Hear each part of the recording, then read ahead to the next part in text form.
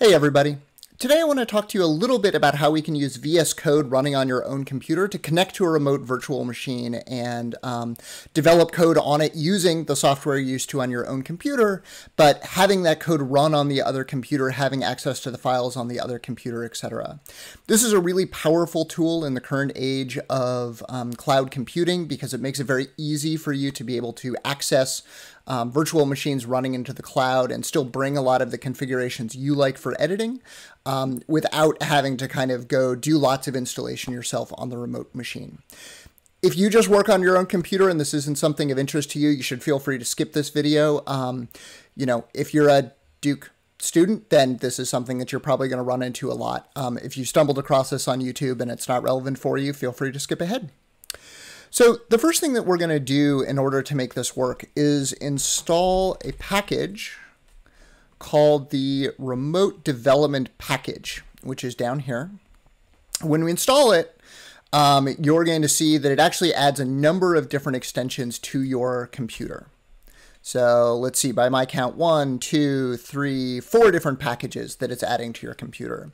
These are a set of tools that are going to allow VS Code to connect to a remote computer so long as that remote virtual machine is running usually Linux, but some operating system that can handle SSH connections, which is kind of a standard command line way of computers interacting with one another.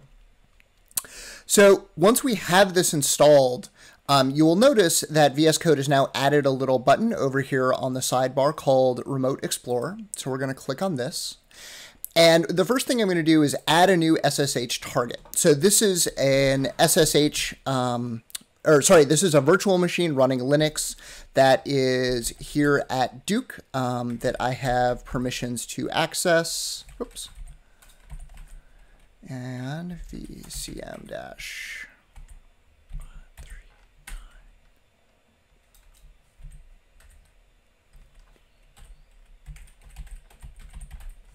And so all you have to do is type into this thing how you would SSH into this remote computer.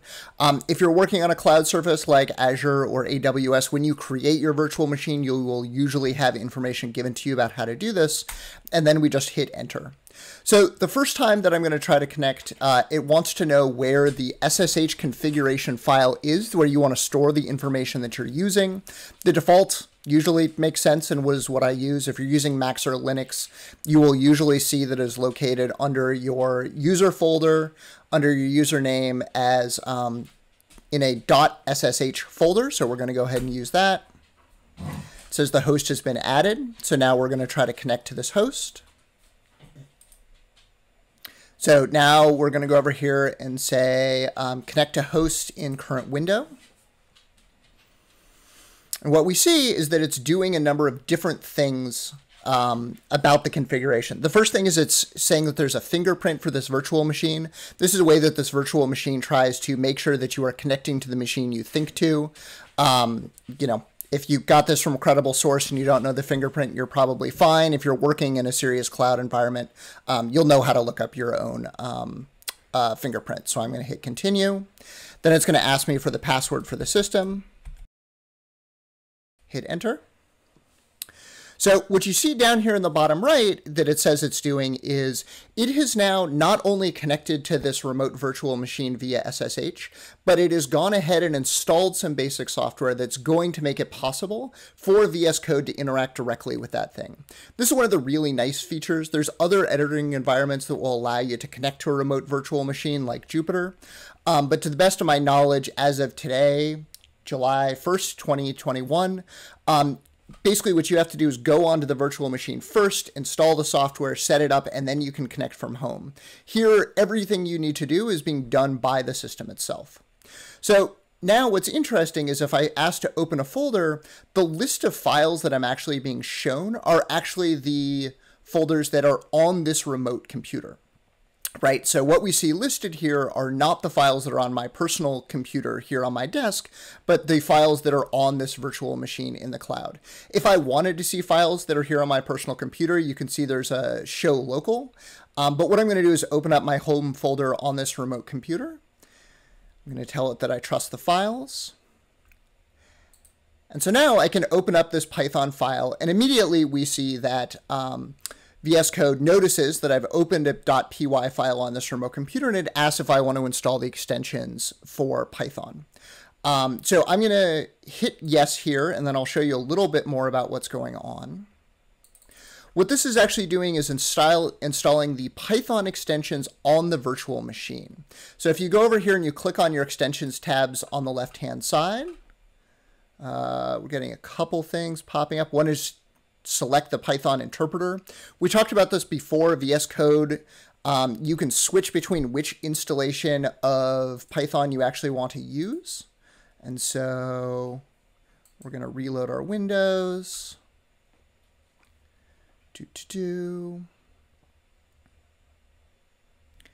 going to open this, and then we're going to select a Python interpreter. On this computer, you can see it's identified 2 installations right off the bat. We're going to use the Python 3 version. Python 2, again, is not something you want to be using anymore in the world if you don't have to and know what you're doing. So we will use the Python 3 that's running on this remote computer. And so now we are running Python 3 on this remote computer. Now, as I said, if we look over here on the sidebar and we click on the extensions tab, you will now see that there's locally installed extensions and extensions that are on this virtual machine we're connected to by SSH.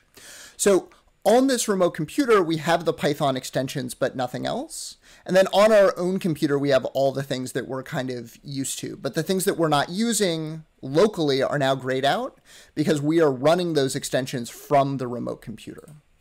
So now we're back to working in our familiar world. All of our keyboard shortcuts carry over. So if I do Shift-Enter, I'm going to get a Jupyter window to pop up.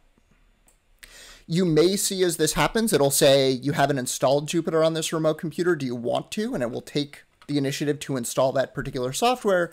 But now you're up and running, and you're running Python on this remote computer in the other environment, right? And anything I do to this file, you know, if I do save as and call it Hello World 2 and I save it, that's not being saved on this remote virtual computer, right? This is no longer working on my personal desktop. This is now something that's connected on the remote computer.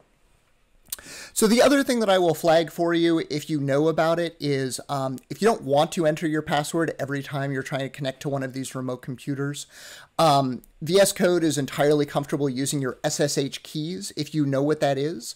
Down in the description, I will put a little tutorial to show you how to set up SSH keys. But if you're working with the same virtual machine a lot, you can basically set it up so that there's something like a password, an SSH key being stored on your computer somewhere, and you have to put a copy of it on the remote computer once so that they can cross-check them. And from that point on, anytime you try to connect, you'll connect without being asked for a password. So it's not always worth it if you're kind of just connecting to a computer once or twice, but it's really useful if you're connecting a lot in the future. If you decide you need other extensions, right, you can choose what you want to install locally and what you want to install on this remote computer. On the remote computer, just as you could before, you could switch interpreters if you want a different one. We can also, whoops, yeah, I'm happy with that. You also still have access to a command line on this remote computer. So if I do control forward tick, I always forget the direction. I'm now running, whoops, a bash session that's running on this remote computer. So basically you can do whatever you want to do on this remote computer with almost no overhead, all your familiar keyboard shortcuts, everything running in the nice familiar way. So I think that's great.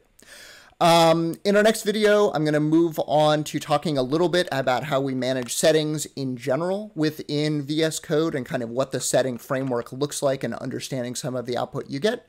But hopefully that sets you up well for connecting remotely to systems. Thanks so much.